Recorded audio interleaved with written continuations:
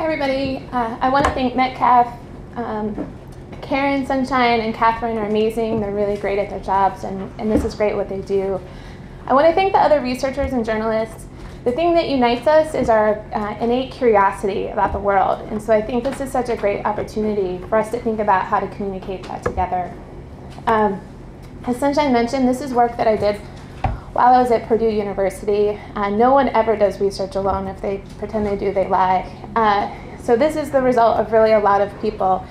And I think about, I'm a social scientist. I have a marine science, more ecological background.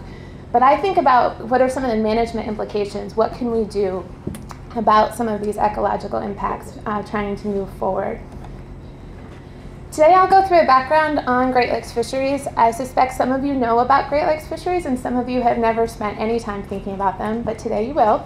And then I'll go into some of the science review of climate change, of some of the anticipated climate change impacts on Great Lakes fisheries, and then go into the management needs. If those impacts, what do we do about them? And then wrap up at the end. When I'm talking about Great Lakes fisheries, I'm talking about fisheries that have existed since human settlement. Since Native American and First Nation tribes came to this region, we've been depending on fisheries. They provided an important food source for sustenance for a very long time. When we're talking about commercial fishing in the Great Lakes, we've had commercial fishing at least since European settlement in the late 1600s. And when we're talking about commercial fishing, I mean boats that go out and catch fish on purpose so they can make money from that. All 5 Great Lakes have active commercial fishing. Lake Ontario has a very small commercial fishing operation. Lake Michigan here is the largest.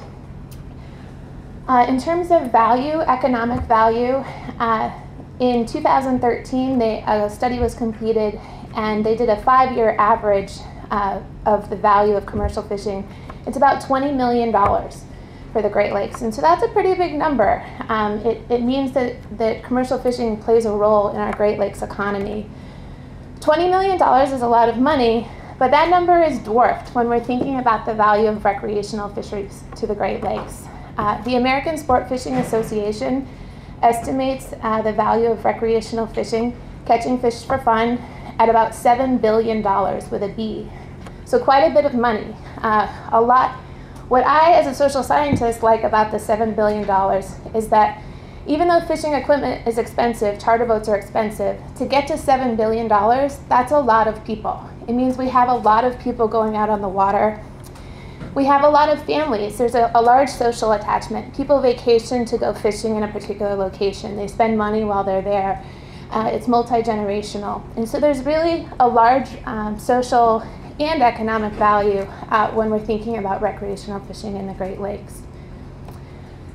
So the recreational commercial fisheries, there's a lot of value to those resources, and so we need to manage them. Fish are not unlimited, and so we need to be making decisions about them. Mark Gaydon at the Great Lakes Fishery Commission this is his dissertation research. They talk about it kind of in a 3-pillar system. And the first pillar being federal mandates from both the United States and Canadian sides. Those mandates say Great Lakes are really important, the fish in those lakes are really important, and we should manage them. They mostly devolve the power to the states, the province of Ontario, and some of the tribal agencies. But they say if you don't do a good enough job, we'll take that power back. So that's what the foundation behind that management is.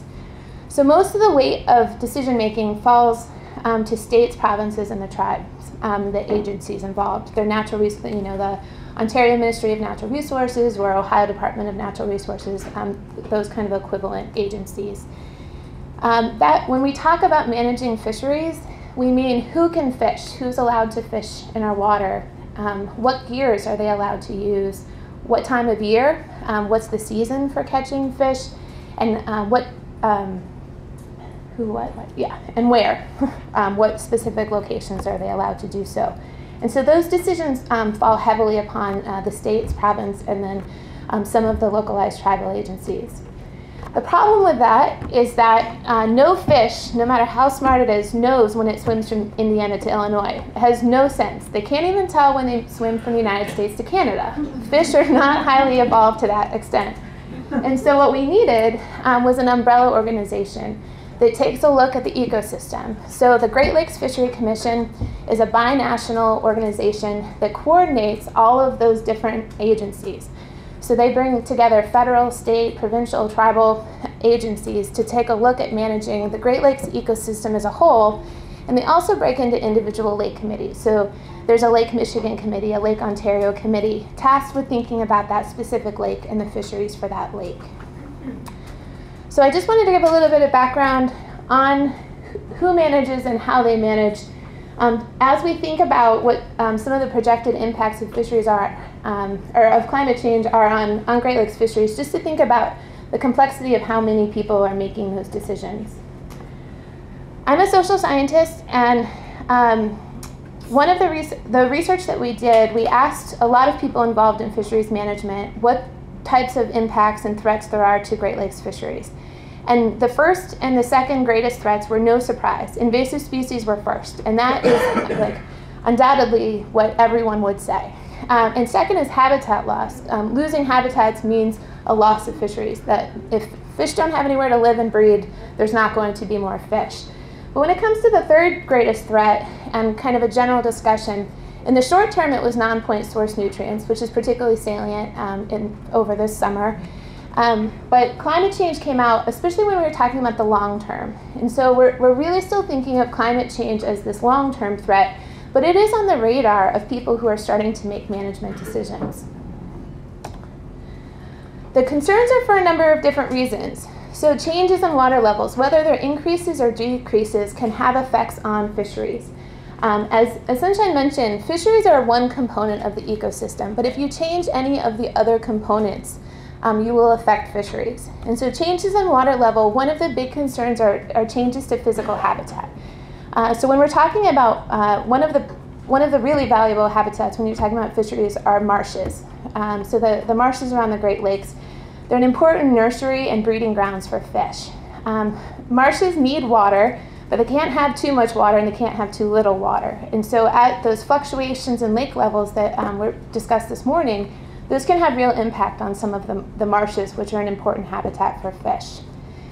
The next term I'm going to give you, I promise, is the only technical term I will give you all day. Thermal habitat is the idea that fish have to live within a certain temperature range. If it gets too hot, life is terrible. If it gets too cold, life is terrible. It mostly means that they can't grow efficiently, they can't reproduce as efficiently. And so they like to live, they optimally will live in a certain pocket of temperature. And when we think about changes in air temperature, it means that there's likely to be changes in water temperature. And what that will mean for thermal habitat, places they can live. The early research is telling us that fish are more likely to move farther north, so temperatures will remain cooler the farther north they go. That'll be similar temperatures to what they have in the south now, or they'll go deeper because cold water sinks. So they're more likely to be farther north or deeper.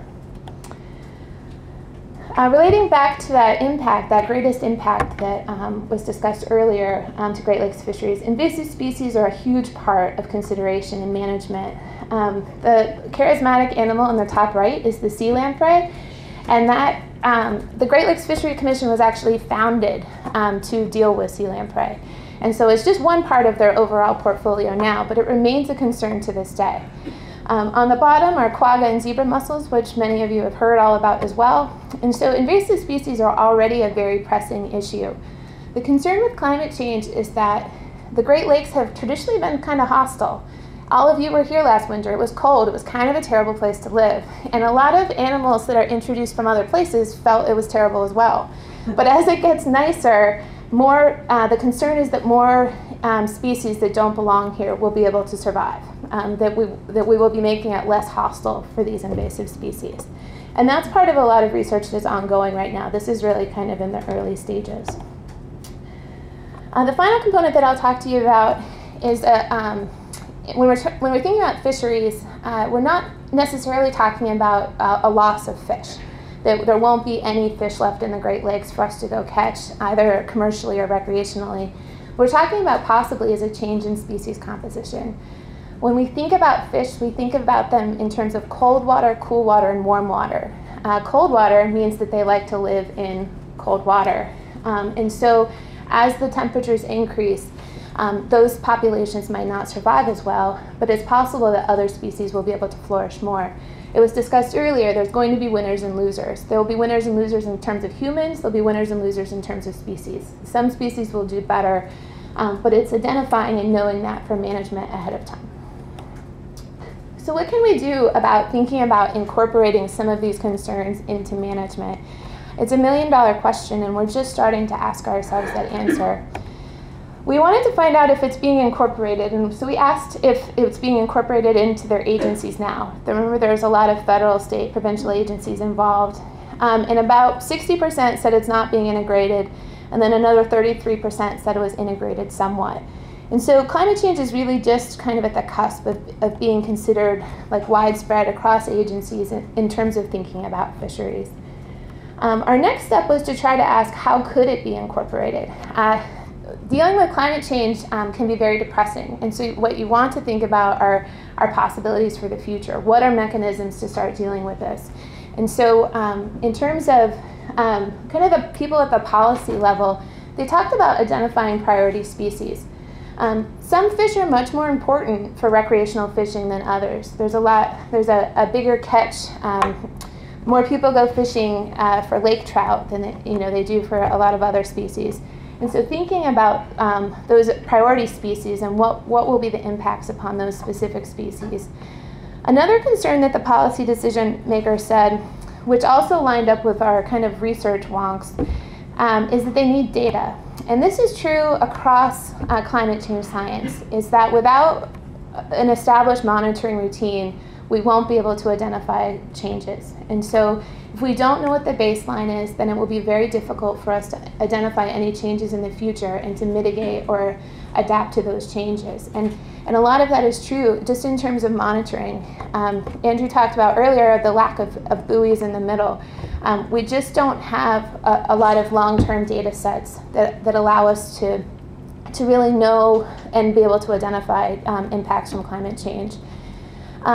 And those numbers are also important for modeling. Climate change, we produce thousands of models constantly. The models get better with the more data that we have. And so even though scientists are always calling for more data, it's at kind of the root of our soul that we want as much data and information as possible.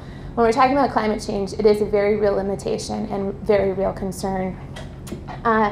The results of the models and the results of the monitoring are what would allow us to feed back into management. We could take a look at the information that's provided and what we find out, and then we could change decisions.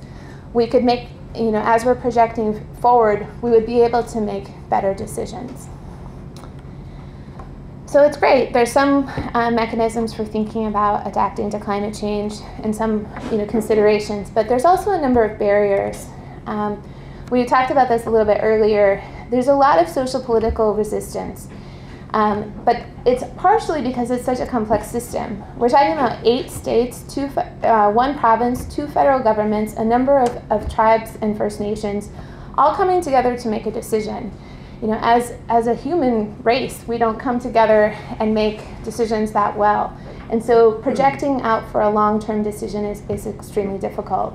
Additionally, spatially, something that may be true for southern Lake Erie may not hold true for northern Lake Ontario or Lake Superior, right? So if you're just talking about such a broad geographical scope, that figuring out the nuances and the specifics for regional context and specific lake context is very difficult.